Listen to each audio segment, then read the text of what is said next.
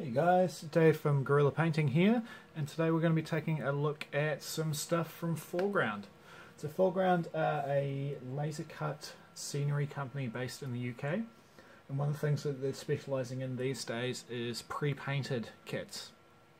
So one of their kits, the Stoic Arms Tavern, took out the Best Wargaming Accessory Award at last year's Beast of War Gaming Awards. And it's an absolutely stunning piece of scenery engineering. Don't have that one here because it's quite an expensive kit, but I'm taking a look at one of the smaller things in the range. So this is the High Medieval Cottage.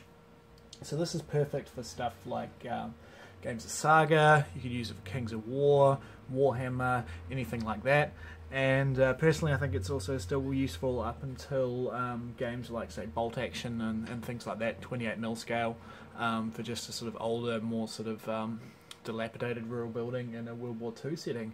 So they come in these little bags with all the parts, so you get a good instruction manual here, and then all the parts are pre-cut and pre-painted in this sort of daub sort of cream colour here.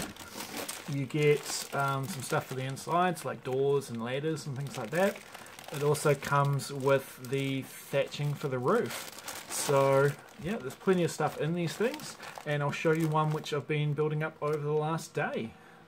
This is the cottage which I built last night.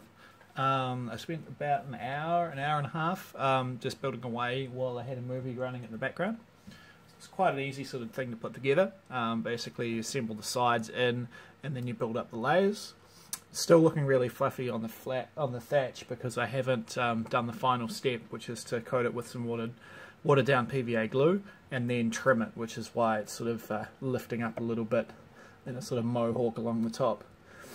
Basically there's three main parts to this building. So you've got the top part of the roof here, which lifts off. There's not much detail on the inside of the roof, but you won't really see that very often. So that opens up to show you inside. So you've got this little upper story here, which has a ladder leading up to it, but that will also come off. And you've got the ground story as well.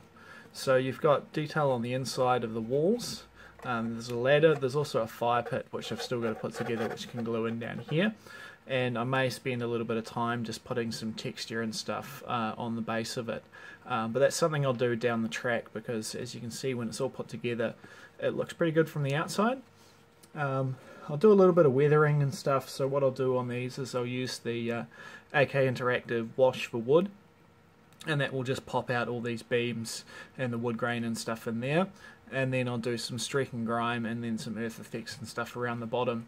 But the main thing with these, and the reason why I really like them, I've got about 6 of these to build up at the moment, is that with very little time you can get some very nice looking terrain on your battlefield that's also useful for playing various different systems. So stuff like this would be great for Frostgrave, stuff like Mordheim and stuff as well.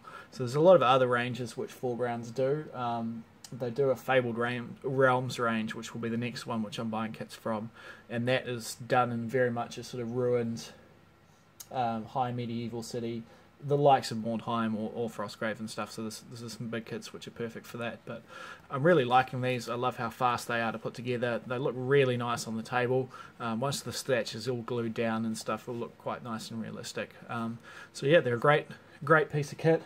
I'm definitely enjoying building them and having a lot of fun with them. So I'll have another video for you in a couple of days with what this looks like once the thatch is done and the weathering stuff is applied, and what some of its other buddies in the range look like. So cheers guys, thanks for watching, and as always, happy modelling.